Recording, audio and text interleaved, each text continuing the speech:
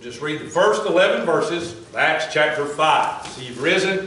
So I take it you found your place. The scripture's here. Read, but a certain man named Ananias, with Sapphira his wife, sold a possession. He kept back part of the price, his wife also being privy to it, and brought a certain part and laid it at the apostles' feet. But Peter said, Ananias, why has Satan filled thine heart to lie to the Holy Ghost, and to keep back part of the price of the land? Whilst it remained, was it not thine own? And after it was sold, was it not thine own power? Why hast thou conceived this thing in thine heart? Thou hast not lied unto men, but unto God. And Ananias, hearing these words, fell down and gave up the ghost. And great fear came on all them that heard these things. And the young men arose, wound him up, carried him out, and buried him. It was about the space of 3 hours after when his wife, not knowing what was done, came in.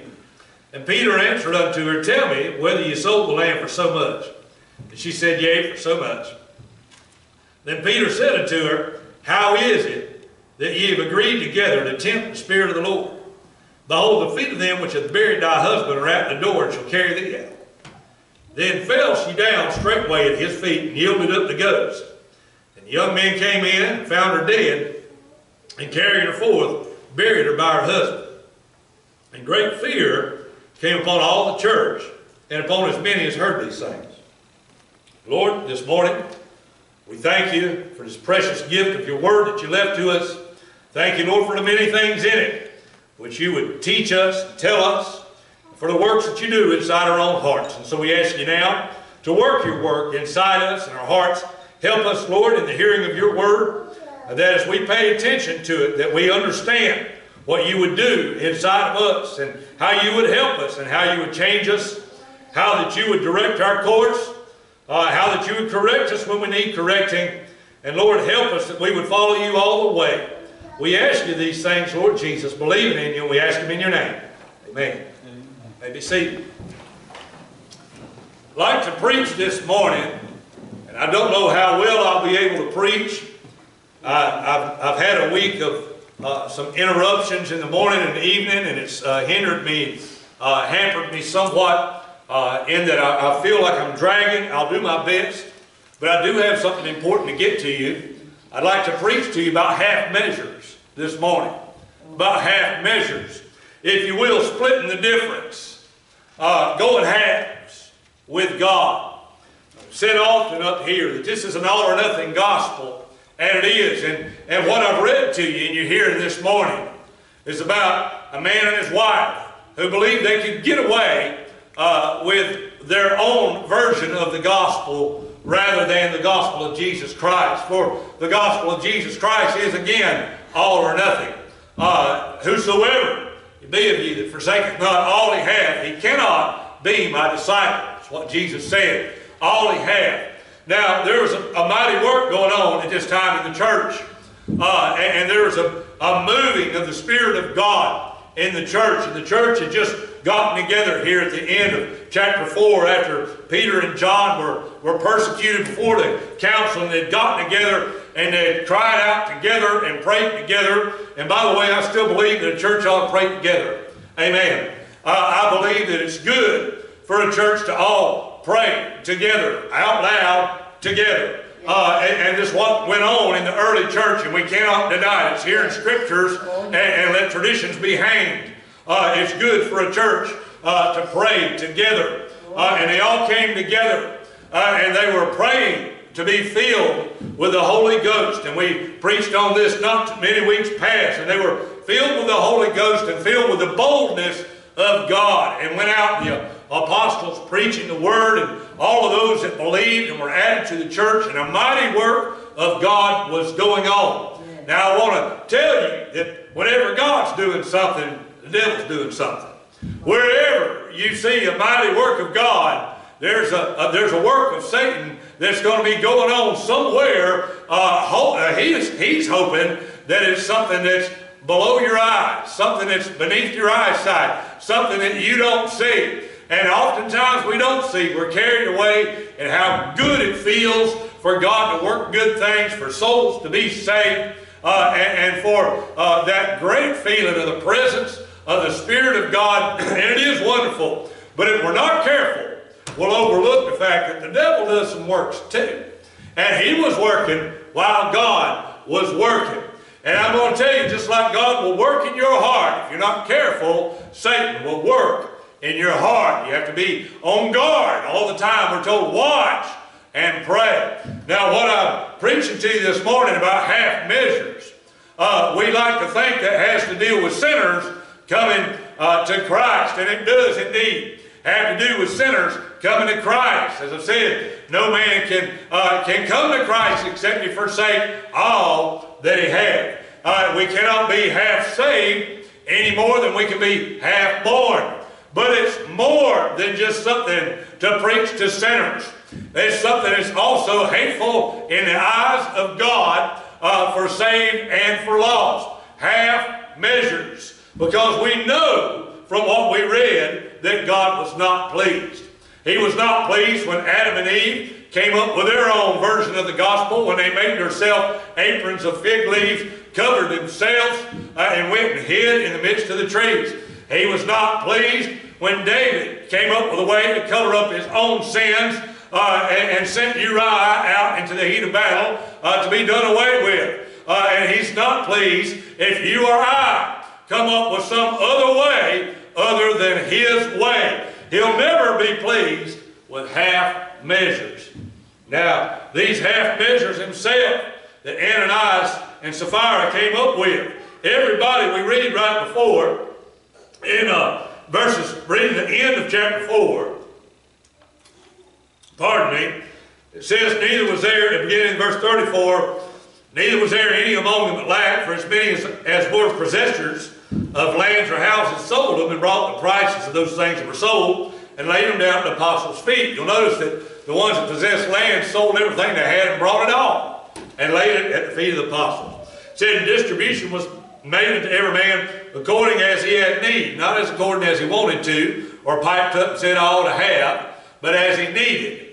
And the church may meet some needs of people, but we're not here to meet every desire. It's certainly a good thing that the church should help people in needs, but here we see that they were doing this, and Joseph, who by the apostles was surnamed Barnabas, which being interpreted as son of consolation, a Levite of the country of Cyprus, having land, sold it, brought the money and laid it at the apostles' feet. There's much I could preach there. This is the reason, by the way, when Jerusalem was destroyed, that while most of the Jews lost everything they had, the Christians who were Jews did not. They had already lost it. And I'm going to tell you that when everybody else in this land loses everything they have, if you lost it to God a long time ago, you won't lose nothing either. That's right. Amen. If you ever come to the realization that you don't own anything, that it all belongs to God, then you'll also know and realize that you can't lose anything. Because if it ain't yours, you can't lose it.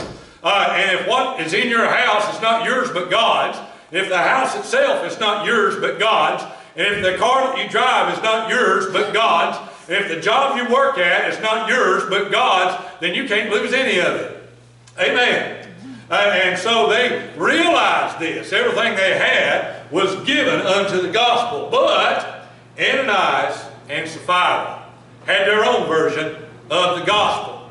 And they thought that they would go outwardly with all of these that were in the church, but inwardly their own way. Half measures. Half measures. First off, I tell you, they were half committed. They were half, you know, they did give some. It cost them something. It cost them something. And people who go half measures with God, it cost them something. They might have to give up an hour or two on a Sunday. They might have to search in their closet and pick out something they don't like to wear it to church. Amen. That's a shame. Amen. They might have to bear a little reproach of being called a Christian, but although it cost them something, they're not content to let it cost them everything. Everything. And if you say within yourself, well, it has cost me to serve God, in that, you know, I had to spend my money for a Bible, I have to spend my time to go to church, I have to I have to stay away from these things and those things, and I have to do this, and I have to do that, and I've done this, and I've done that, I remind you that you've done nothing. At the end of the day, you're still an unprofitable servant. At the end of the day, if you've not given it all to God, it's still half measures, and God not only He's not half pleased with it, He's completely disgusted with it. Anything that's less than everything is nothing. Anything, let me say that again. Anything less than everything is nothing. If you've not given everything to God, you've given nothing to God. Half measures have always been abominable in the sight of God. They've always been hateful in the sight of God. And if He calls Ananias and Sapphira to die over it, how can we think He's pleased with us over it? They were half committed. They held back on their earthly wealth.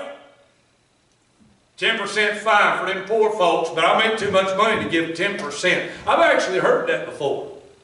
I had a landlady one time who gave her boy had joined the church. I don't think she was very happy about that. This is before I was a Christian. And he was a doctor. And she advised him, you don't have to give 10%. That's way too much money. Just give $100. Well, $100 is 10% if you make $1,000. I think that math's right. But given to the church, first off, if you're a Christian, 10% is a little gift. And if that's all you can do, you give the waitress more than you give God.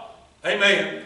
If you give a 15% tip, I don't think you ought to tithe less than 15%. Amen. Amen. You're quiet this morning. I believe you ought to give and not just tip God. I believe you ought to give. And as a matter of fact, I think you ought to stretch yourself out with your giving.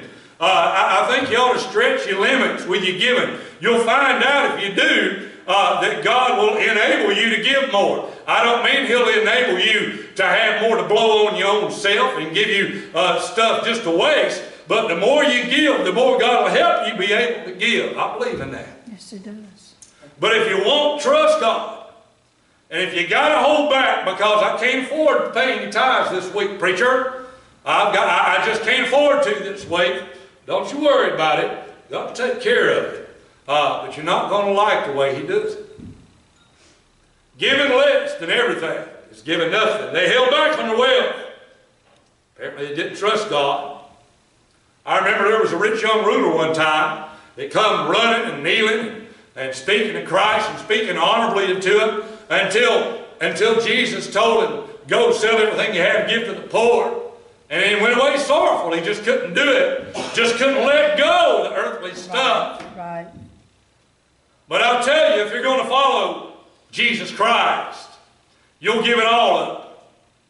At the time that I got saved, I remember things trying to come across my mind about things that I owned and guns and guitars and tools. But I knew in my mind I'd already given them away. Do you know later on, when the robbers and the thieves come and they stole from me guns and guitars and tools, although I hated it, I hated it for what they'd done to their own soul, and I hated to lose some things that were sentimental, I had already lost those things. See, I'd already given them up. In my own heart, I'd already given them up to God. And all I could say was, Lord, they stole you. They stole all of your property.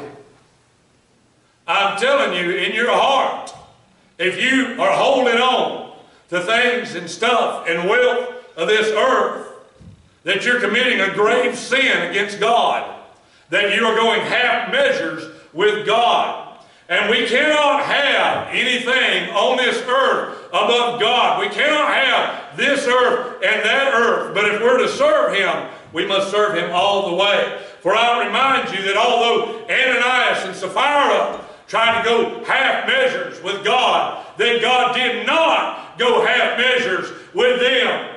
But Jesus, it says in the book of Philippians, in chapter 2, says, Paul said, let this mind be in you which was also in Christ Jesus. Let me tell you about the mind that was in Christ Jesus. He said, who being in the form of God, thought it not robbery to be equal with God, but made himself of no reputation, and took upon him the form of a servant, and was made in the likeness of men. And being found in fashion as a man, he humbled himself and became obedient unto death, even the death of the cross. Jesus held back nothing and kept back nothing from Ananias and Sapphira, and he held back nothing from you. But he gave up more than you ever thought you gave up. What if you gave up? $1 bill somewhere? $100 bill somewhere? What if the God of heaven said, give up your house, give up your car, wrap yourself in a bag, get out on the streets and give it all up? It still wouldn't add up to what he gave up. You still would not have given what he gave. What if he told you that you had to spend the rest of your life in poverty, going out and telling people about him? Oh, it still would not add up to what he did for you. You've given nothing compared to what he gave for you. Don't tell me about financial sacrifices. Neither you nor I have given up what Christ gave up. He gave up the wealth of heaven. What have we given up? The wealth of this world? What's that? It's ashes. Dust and ashes. We've given nothing. And to hold on to a handful of dust and ashes, and to look at the Prince of Glory and say, I'm not giving up anything. Do you not understand? It's a grievous sin against a holy God. They were half committed. And I tell you also, they were half obedient. Half obedient. Perhaps those of you in here who have raised children can understand, thinking about your own children, how if you told them to clean up their room and they cleaned up half their room, in their minds, they've got that justified, don't they? Doesn't a child have it justified, everything that they do and don't do? Have you ever seen a child without an excuse? I've never seen them. Every child has an excuse for everything they didn't do. But let me ask you this. If you told them to clean up the room and they cleaned up half, were they obedient or disobedient? And if God has instructed you and I, and we've done half of what he said, are we obedient or disobedient? I tell you, we're disobedient. I tell you that we're not half good, we're all the way wicked if we will not do what God says. And if we know what he says and we will not do it, we are not in submission and we are not obedient. Jesus said, if you love me, keep my commandments. He never said anything about half my commandments. He never even said anything about most of my commandments. He never said anything about the ones that you like keeping. He said, if you love me, keep my commandments. That means that if we're obedient to him, we can't have a secret or a private life away from church. Can I tell you something this morning? If you walk a good walk in here, but it ain't the walk you walk out there, God's not happy with it. As a matter of fact, he's angry with it. If you will cover your nakedness in here, but you won't cover it out there, you're a hypocrite and a disgrace to the name of Christ. What you'll live has to be lived all the time. The Christian life is not lived in a church building. It's lived 24 hours a day, everywhere you are. If you'll tell a dirty joke at the water fountain at work, it's just as disgraceful as if you come up here and told it in front of the congregation. Half measures are half measures, and being half obedient is being fully disobedient. Whatever God is commanded for all times. Now remember, besides not having a secret or private life, by the way, you ought not have two dress codes either, since I'm here on that. You ought not have two manners of dressing. But what's right's right all the time. Yeah. Amen. It also means you shouldn't shy away from a known duty. If you know it's your duty, it's your duty. I remember times when I was in the Marine Corps where I had plans for one of my days off. Pardon me. And then things would come along and I would be assigned a duty. Now I hadn't planned on that, but it came along. Now at that point, if I ignored that duty and said I had plans, I would be disobedient and I would pay the price. But having been told my duty, now I had to change my plans. And maybe you've had ways and things that you like to do and the way you live. And then one day in the preaching of the Word, something came up and you saw that something about the way that you looked and lived and acted was wrong. Now your plans have been changed and your duty has been changed. And if you go about living like you were living and saying it's the way I always live, you'd be just as negligent of your duty as I would have been if I would have ignored the duty that was assigned me and went about the plans I had anyhow.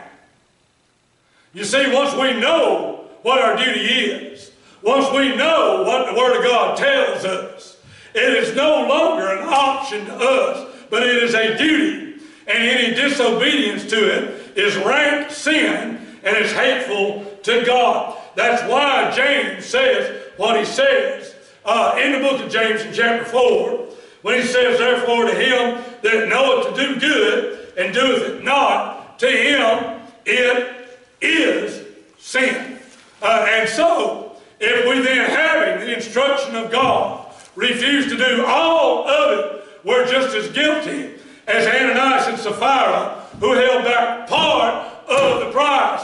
For we must pay the full price of duty and follow all of His commandments. And if we know it's in Scriptures, we can't say, well, I'm a Baptist, I don't have to do that. I'm a Pentecostal, I don't have to do that. I'm a Methodist, they do that down to other church. None of that is acceptable in the eyes of God. But there is one Word of God, one Bible, and when He's given it to us, and we've heard it, it is our duty to do the commands of God. Amen.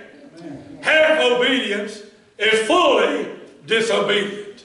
And when we know that we ought to follow the will of God, and we follow most of it, we're wicked in the eyes of God. For God not only doesn't like half obedience, but when God Himself in the flesh, Jesus Himself, came down, He was obedient all the way. He said, I do always the will of my Father who sent me. In the Garden of Gethsemane, He prayed, not my will, but thine be done. That wasn't just for Jesus.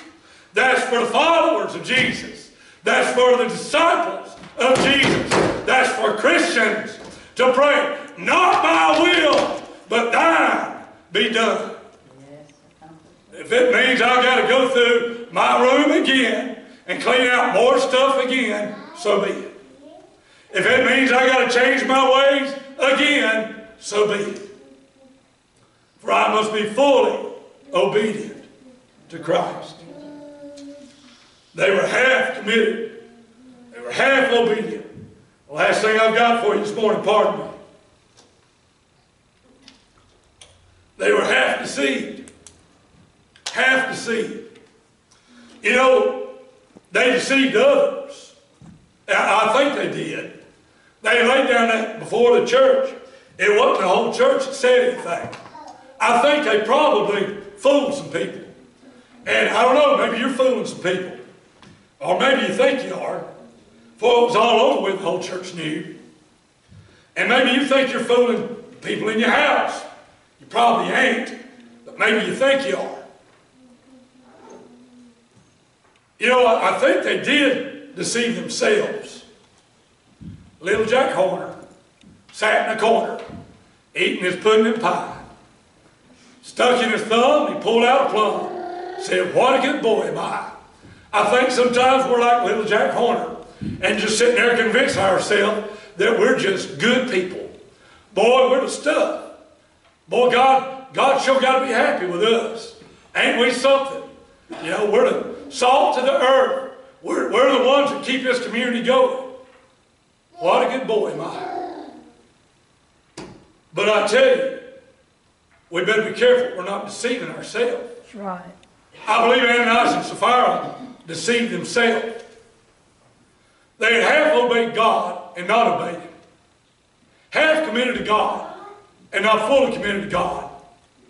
And they were given over to deception. How do I say that? Because look what Peter said. Ananias, why hath Satan filled thine heart? Filled means full. They've been deceived by Satan. I believe before you can deceive yourself, before you can get to the point where you think you're all right when you're not, you've already went half with God. You've already tried to split the difference. You've already went half measures and laid back and held back on God.